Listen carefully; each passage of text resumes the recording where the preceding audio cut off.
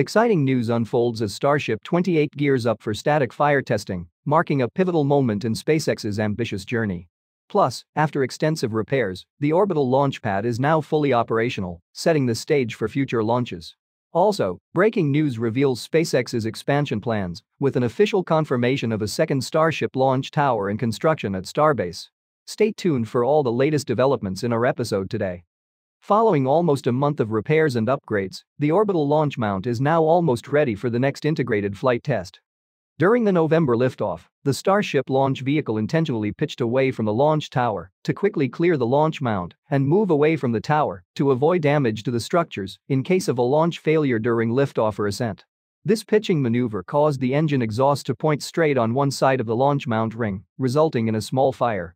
The fire went out eventually, however, it caused minor damage to the launch mount ring and the booster quick disconnect mechanism. The booster hold-down clamps also incurred some damage during liftoff. Over the past few weeks, teams have been hard at work fixing the launch mount infrastructure and swapping out the hold-down clamps. They also removed the back panel of the booster quick disconnect and worked on the pipes and connections inside. Last Monday, the quick disconnect and its hood were tested for the first time after the repairs. The hood is designed to protect the booster quick disconnect from the super heavy engine exhaust after it retracts.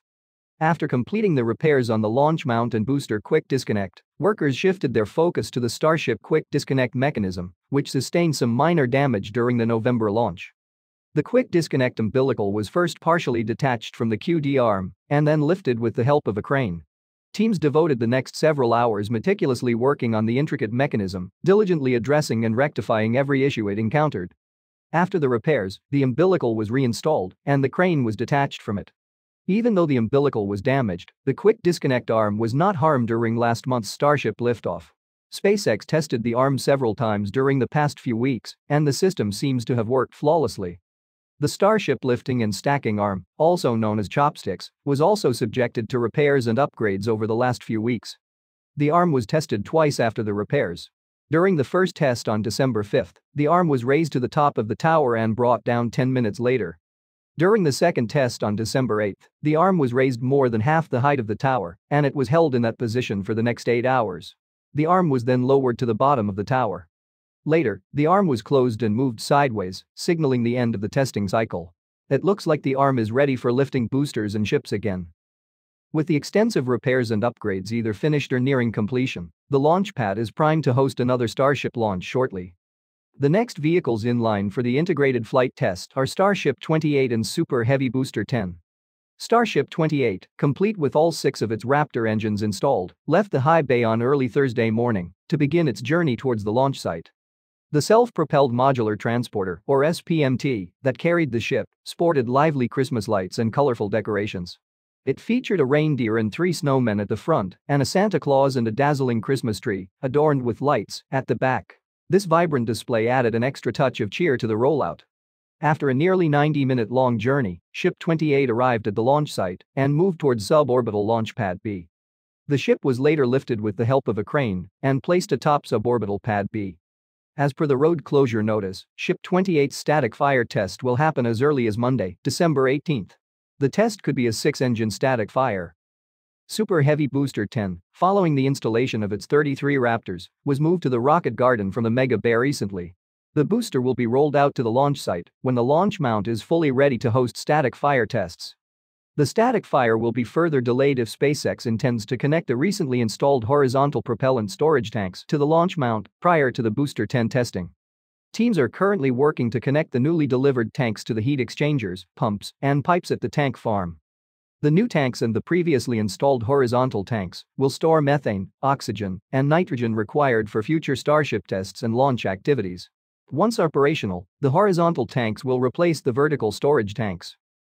SpaceX recently demolished the old Starship suborbital launch pad A. Launch pad A is from where Starships with serial numbers 8, 10, and 15 blasted off in 2020 and 2021 for their high-altitude flight tests. This is also the same pad from which Starship prototypes bearing serial numbers 5 and 6 performed their hop tests. Since SpaceX began focusing on orbital flight tests, Pad A was repurposed for cryogenic-proof tests.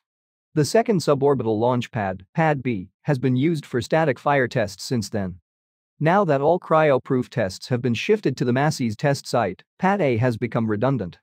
On December 12, teams began cutting and removing all the pipes, beams, and columns of Pad A, and eventually, the pad was pushed down with the help of an excavator. The demolition of Starship suborbital launch Pad A marks the end of its operational legacy, spanning over 3 eventful years. Last month, a Starship test tank, labeled Ship 24.2, was placed inside a structural test cage at Massey's. Test Tank 24.2 consists of a Starship aft section, a payload bay section, and a forward section with an elliptical dome and stringers on the exterior. The structural test cage, with pistons installed, is designed to simulate the stresses a Starship will experience during various stages of a flight. An image made public by labpadre Space last week revealed that the test article was recently tested until it failed inside the test cage. The pressure applied by the test cage caused a bend to form near the payload bay door area, which is clearly visible in the image. The payload bay cutout is one of the weakest regions in a Starship structure. The test results from Ship 24.2 will give SpaceX the required data to determine if the Starship payload bay design will survive the stresses of flight. During a presentation at the Brownsville Events Center on Tuesday, December 12, Starbase General Manager Kathy Lueders discussed details of the first 2 integrated test flights and future plans for Starbase. Lueders described the November 18 Starship launch as a phenomenal event. She stated that the Starship team learned a lot from the data gathered during the first integrated flight test in April and used that information to improve the launch vehicle used for the second flight. Lueders added that with hot stage separation passing the test on November 18, future test flights will be aimed at validating other key elements of the launch vehicle. She said that next year will be critical for SpaceX as they aim to perform landing operations and reuse the booster stage. As per Lueders' estimations, the next Starship launch will ideally take place in the first quarter of 2024. Elon Musk previously stated that Starship Flight 3 hardware should be ready to fly before the end of this month. However, given the way things are going right now, that is not going to happen, and an early 2024 launch window seems more realistic. Lueders added that Starbase is currently bustling with construction activities, and there's a plan in place for a second orbital launch pad. Large steel sections and several metal pieces that resemble the launch tower's columns and beams have already been delivered to the production site.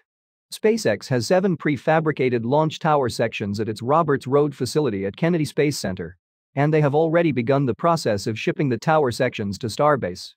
The Starship launch tower is constructed out of 9 prefabricated sections. It appears that 2 of the sections will be prefabricated at Starbase, and they will join the 7 sections from Kennedy to complete Tower 2. Plans to build a second launch tower at Starbase have been in the works for the past 3 years. Per the 2020 Starbase launch site extension plan, the new tower will be located close to the current launch tower. This is also confirmed by the official Starship launch animation from SpaceX. SpaceX is also building a Starship launch tower at Kennedy Space Center Launch Complex 39A. The basic structure of the tower has already been completed. For the past several months, there hasn't been any notable advancement in the tower and launch pad construction. Launch towers at Starbase and Kennedy Space Center will increase the cadence of Starship launches, helping to speed up Musk's goal of colonizing Mars. Now, let's discuss some of the latest updates from the world of science and technology. Rocket Lab just bounced back from a launch failure and successfully launched an Electron rocket into space. The company's Electron rocket lifted off from its launch site in New Zealand on December 15, carrying the Tsukuyomi-1 satellite for the Japanese Earth imaging company IQPS. The mission, dubbed the Moon God Awakens, was the 42nd mission for the small satellite launcher and its 10th flight in 2023. All went according to plan, and Electron's kick stage deployed Tsukuyomi-1 into a 575-kilometer circular low Earth orbit about 57 minutes after launch. The Tsukuyomi-1 synthetic aperture radar satellite joins another IQPS satellite on orbit to capture higher-resolution images of Earth as closely as a 1-meter square view. Eventually, it will be part of a 36-satellite constellation designed to monitor fixed spots on Earth every 10 minutes, even through clouds and adverse weather conditions. IQPS said it aims to have its full constellation deployed by 2025. Friday's Electron mission was a key moment for Rocket Lab after the company was forced to pause launches when its previous mission in September failed. During the September 19 Electron launch, an issue occurred during second-stage engine ignition, about 2.5 minutes into flight. A brief glow was seen when the rocket's upper stage single Rutherford engine ignited, followed by orange sparks. The rocket's telemetry data showed the velocity of the rocket's upper stage decreasing, suggesting the upper stage engine was not generating any significant thrust. Without enough speed to reach orbit, the upper stage failed to place its payload, a synthetic aperture radar spacecraft for the California company Capella Space, into orbit. After 2 months of investigation into the anomaly, the company found that the issue was caused by an electrical arc inside the power supply system, which shorted out the battery packs that provide power for the second stage. In order to prevent such incidents in the future, Rocket Lab made necessary modifications to the rocket's upper stage. They enhanced ground testing of the upper stage and added more pressure to the upper stage's battery frame section to prevent arcing conditions from forming. Friday's mission success proved that those design modifications worked out. We have a new view of the engine's nozzle that includes a nitrogen bottle that you can see on the top left of your screen, which has been introduced as part of an update to the second stage system. Now, this is providing pressurized gas to the enclosure covering the second stage electrical system, helping to minimize the chances of electrical arcs. Chinese commercial spaceflight company iSpace has successfully launched and safely landed its Hyperbola test article for the second time. On December 10, iSpace launched its Hyperbola 2Y single-stage test vehicle from a test site at the Jiuquan Satellite Launch Center. The prototype flew for 63 seconds, reaching an altitude of 343 meters before translating 50 meters to a landing zone and then making a powered descent and soft landing, supported by 4 landing legs. The precision of the landing was remarkable, with a landing position accuracy of about 0.295 meters and a landing speed of 1.1 meters per second. The latest hop test came just over a month after the first hop test on November 2. The test vehicle ascended to a height of 178 meters in the 51-second test before returning to its landing spot.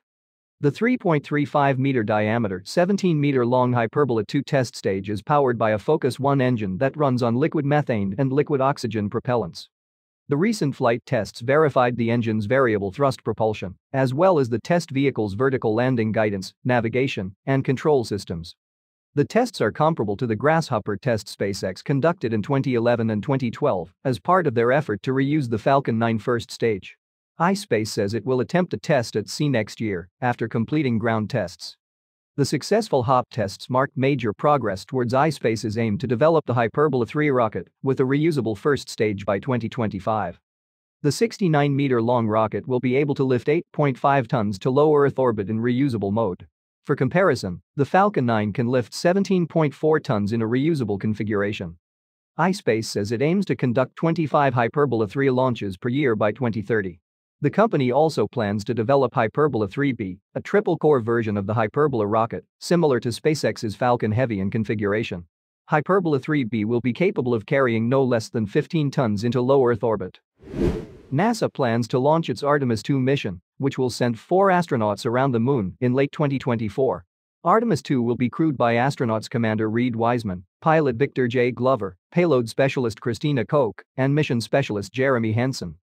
While the 4 astronauts continue their intense 18-month training program that began in June, the hardware that will carry them to space, the Orion capsule and Giant Space Launch System rocket, are being prepared at different NASA centers.